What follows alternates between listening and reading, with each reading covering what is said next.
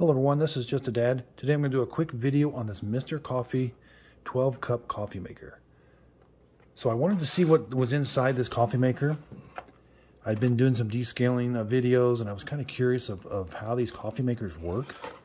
So here you have a pretty standard Mr. Coffee 12 cup coffee maker. So up at the top, that's where the basket is for the coffee grounds. That's the brew head, and that's where you put the water. So I cut open where you put the water. Here's where the water reservoir is.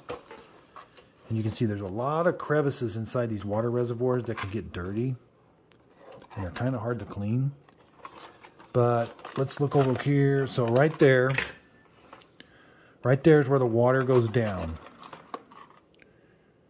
So the water inside this reservoir goes in that little hole, which comes in that tube, and it gets heated in this horseshoe.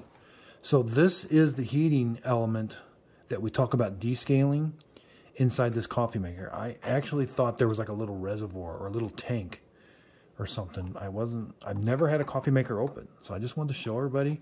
So the water's going to come in here, it's going to get heated up really hot, and it's going to get shot out this pipe right here. And then this pipe goes right to, up through this tube, right through to your brew head. And that comes out really, really hot. So these things are very simple. They're really not made to be worked on. You can take the bottom off. The screws are really tight. So I stripped the Phillips screws out on most of the coffee makers I took apart. But you can take it apart. I'm not sure if you could replace anything. But if you had a leaky hose, you could maybe reattach it if it came loose. These are on there pretty good. So I don't ever anticipate them, maybe if it just wasn't put on in the manufacturing. But yeah, you're not going to be able to change out a heating element or anything, I wouldn't think.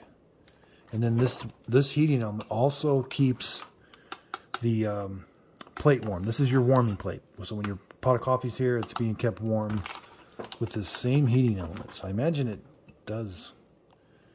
operates different when water's going through it or something. I'm not sure. But you do have on the side here, you've got this control panel. Now again, I cut this open. You may not have really good access to this, but it's got a relay. It's got a ribbon cable that goes up to the switches. When you turn it on, that relay is going to click. That's what you're hearing click when you turn it on.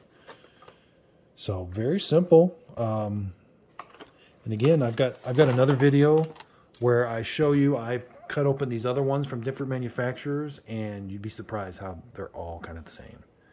This heating element just really doesn't change from coffee maker to coffee maker. So thanks for checking out my video. I'm going to do a video on each one of these coffee makers. Now, I also have detailed reviews. I've got descaling. I've been doing a lot of descaling videos. And so that's why my curiosity has gotten to me. What are we descaling? And that's what you're descaling. I've got my other video. I actually cut this tube open and show you.